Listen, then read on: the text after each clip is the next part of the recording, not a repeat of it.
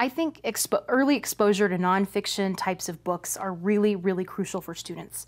One activity that we did recently is we're studying the properties of matter. So we read a short book on solids, liquids, and gases.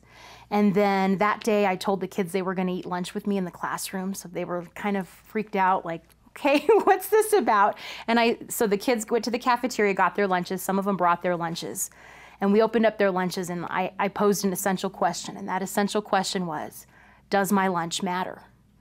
And so they were able to take apart their food and their drinks and decide which property that food item went into. And I really think the reason I did that is because I think the more exposure they get to meaningful, real life kind of learning and making those connections really helps those kids. Really helps, all kids, really helps all kids. So I think that exposure to nonfiction allows all students to make that connection with their real life, and basing any sort of project or writing on real life experiences. I really try to hook my kids using nonfiction with famous people. And that is one thing that they truly love, is they love learning about people in the past.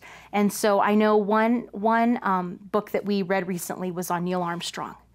And that really resonated with the kids, because here in New Mexico, we have the New Mexico Spaceport.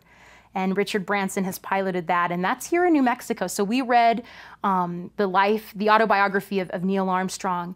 And so the kids really were engaged with that, and again, could tie that into New Mexico because the spaceport is here.